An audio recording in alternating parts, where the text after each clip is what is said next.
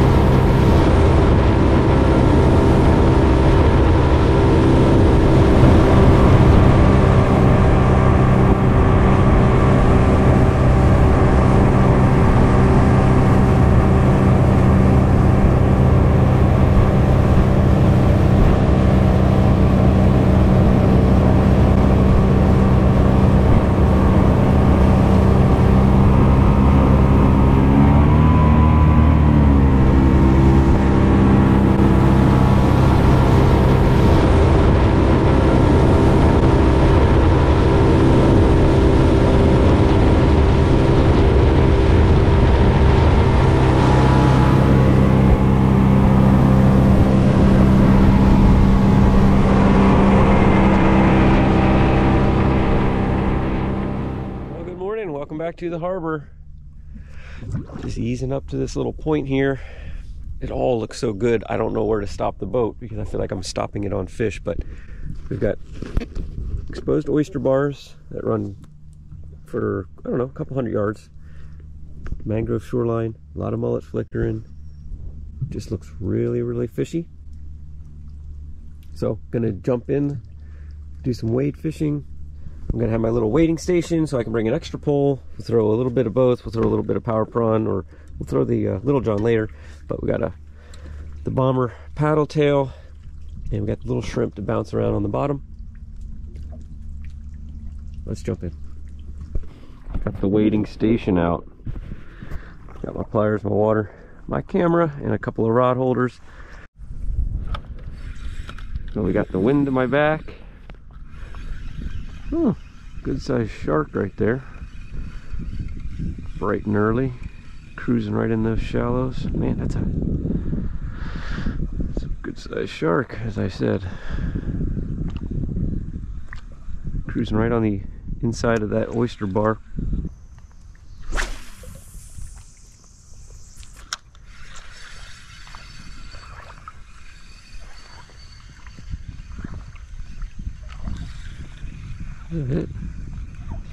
There we go. There we go. He come back for it. Came up and bumped it, and then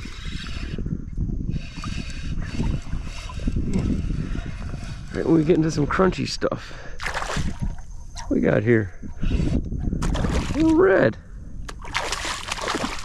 Beautiful. Beautiful little red. I was wondering, man, I've going about 50 yards here. Surprised I didn't have at least a trout hit. Nice. Nice little red to start the morning. Little guy. But I will take it. Absolutely. Sorry. Try to keep you guys straight. I will take it. Better than a nip from one of those sharks out there. I gotta figure something out here to keep you guys straight. There he is. On the little bomber. Come back for it twice. That hard bottom. This crunchy bottom. As soon as I got out of that grass and into this oyster bottom, he picked me up.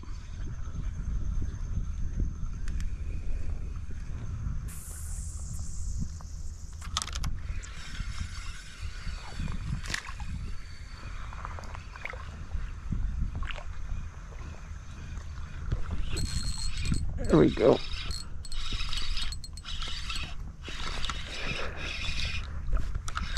Another fish.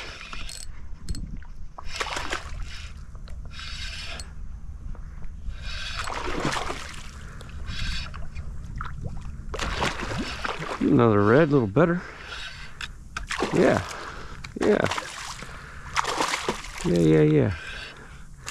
Little oyster bar right out there, just barely sticking his head out of the water.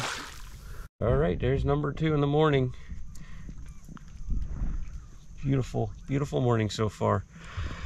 Having fun. A little bit bigger than that last one. Just tapped it, just coming right off that oyster bar. There he was.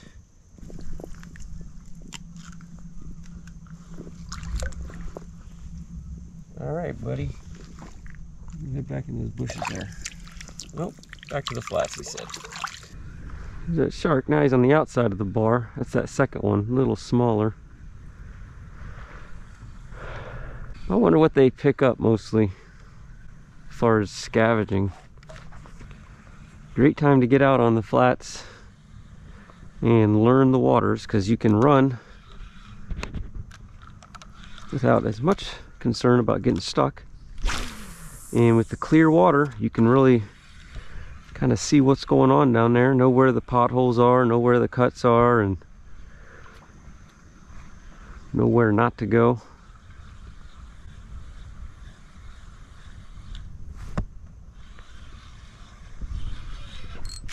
There you go. Hit that one right here.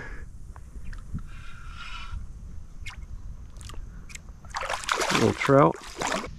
It's a pretty little trout. Now I just need a snook. We will have slam before breakfast. See ya.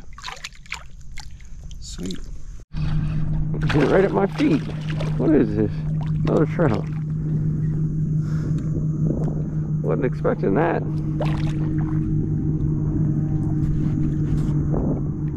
A little better than the other ones.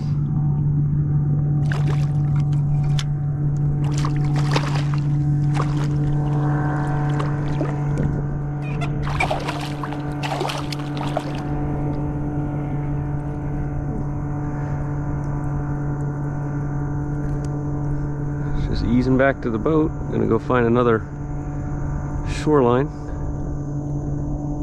Nice fish.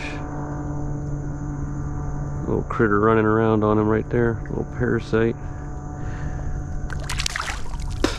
Thanks. Spit in my face. It's a big 5-inch paddle tail. And they'll hit it. There we go. There's another one.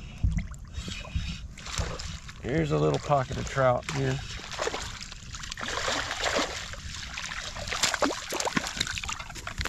Same size as that last one. Oh, spit my bait.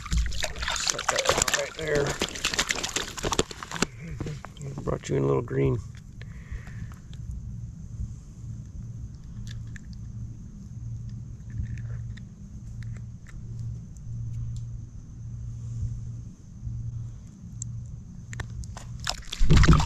Just kind of eased down the shoreline until eventually I got out of the wind, off of the oyster bars.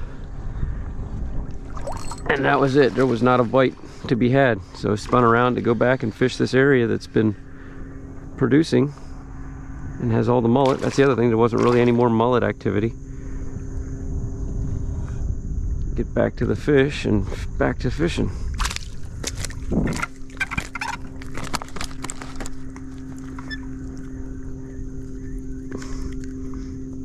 I forgot my bag of baits. So I've just cut this bomber down as it has been getting a little tore up, and fish don't mind. Hey, get in here. Get in here. Heck yeah. Got us some cut bait for later. We're just getting back to the boat anyway. Let's run down there, throw him in the box, and get reset, and let's go work the other side of the bar.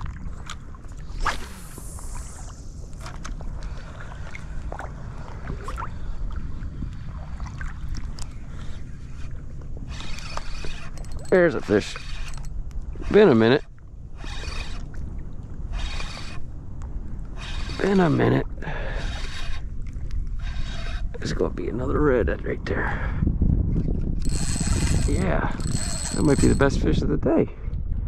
Man, he was coming in like a little bitty trout first. Heck yeah. I was wondering if I should get on the outside of this bar and see what was out here, and yeah, sure enough. Sure enough.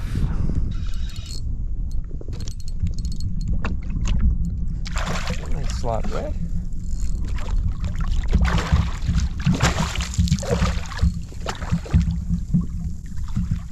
Beauty.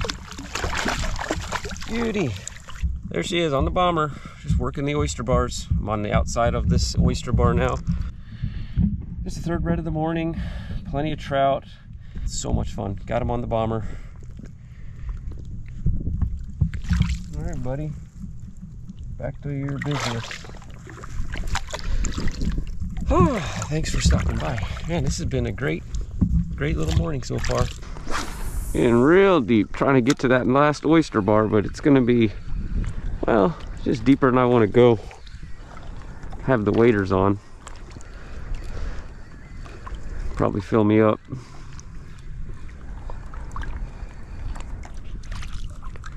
Deeper than I want to go.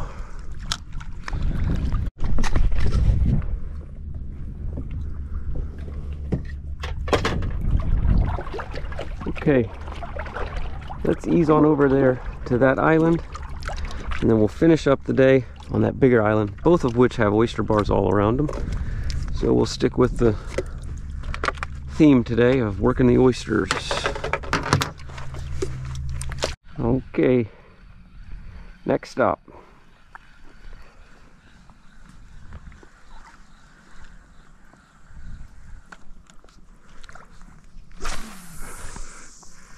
Really nice bottom here, hard bottom, oysters coming off those mangroves, plenty of water for fish to go in and out of the mangroves.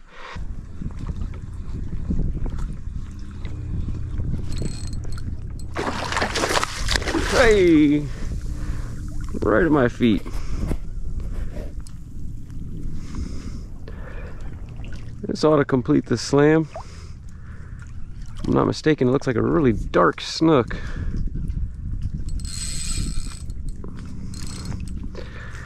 I was kind of rushing around the corner here, hadn't got much of a hit, and I saw this big overhang mangroves and the shade, and I thought there's a good spot for a snook. And he come just roaring out of that bush to crash this thing right at the last second.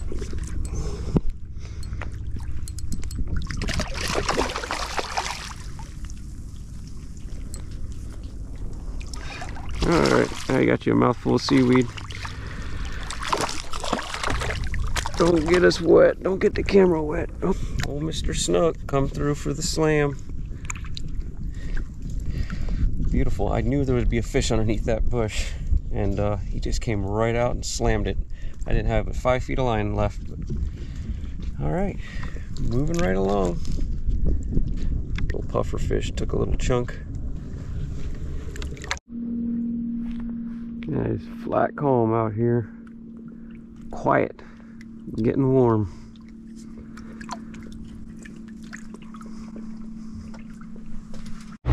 Big school of mullet right inside that cove. We've got the oyster bar here. The only problem with this is finding the spot that least likely has fish, and it all looks good, so just gotta decide where I'm gonna park the boat.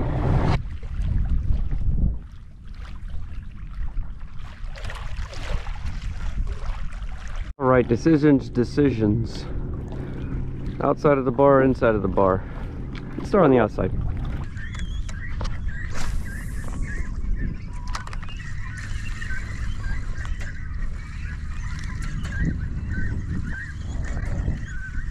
Alright guys, I'm snagged here. Sorry to disturb you.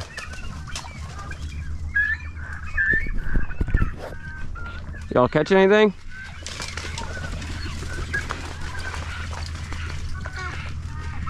Not talking, huh?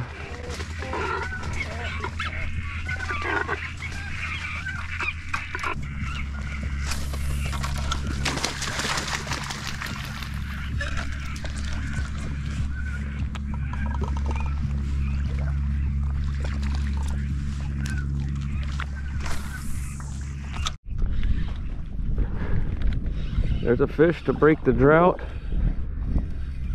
Out in that deeper water. The trout to break the drought.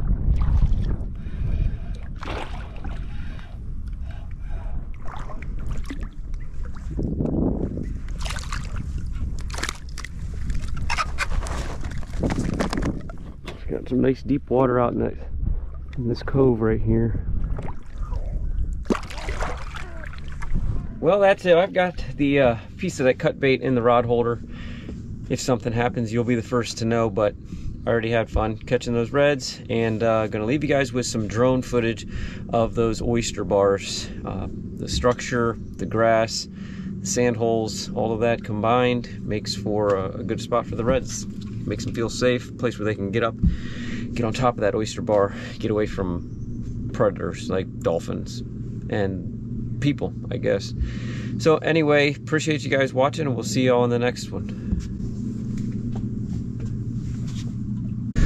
All right, let's get a bird's eye view of these oyster bars. Home point updated. I just love looking at these drone pictures. It gives you a great idea of where you're fishing. That's a big sandbar running right down the middle of the screen. It's where all these oyster bars are. The green water, that's like a deeper cut. The black is the grass. The bright white is like exposed oysters. Watch here at the bottom of the screen, you'll see a sand hole appear, and looks like there's a big snook sitting in there. You see a stingray to the left right now, and then right here coming up, see that stingray top screen to the left? Right there, look at that fish right in that sand hole. That's a nice snook. But yeah, it's just awesome.